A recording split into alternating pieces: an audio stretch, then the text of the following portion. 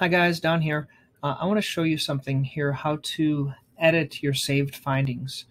If you go up here to this little gear and you go to saved findings, these are all the notes that I have saved findings. So for example, when someone comes in for an incongruent toenail, it has the normal findings all pre-populated and you just change what you need to. So one I wanted to change recently was for my saved findings for the foot pain. And the issue was I didn't have normal values. Like here you can see everything is normal, but this area right here where it had ankle and feet, it wasn't being auto-selected. So every time I did a note, I would have to click on these ones, and that make it harder. And also it was missing manual muscle testing.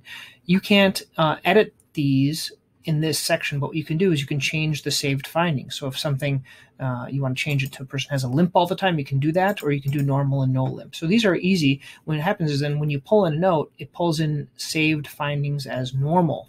Okay, and then that makes it a lot easier versus a blank note. So what I'd like to do is I'd like to show you how this works. So what we'll do is we'll go into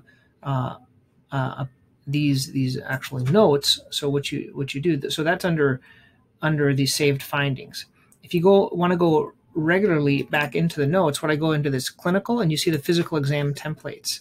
So the difference is if you pull up this template, if you pull on the template, it pulls in this stuff and it's not filled out. When you go to the saved findings, then it'll fill it out the way you want it to fill out and pull in the note versus pulling out everything. So you have to click normal dorsalis pedis, normal everything. With the saved findings function, it makes it a lot easier. So I hope that helps you understand how to do that easier. Okay, thanks.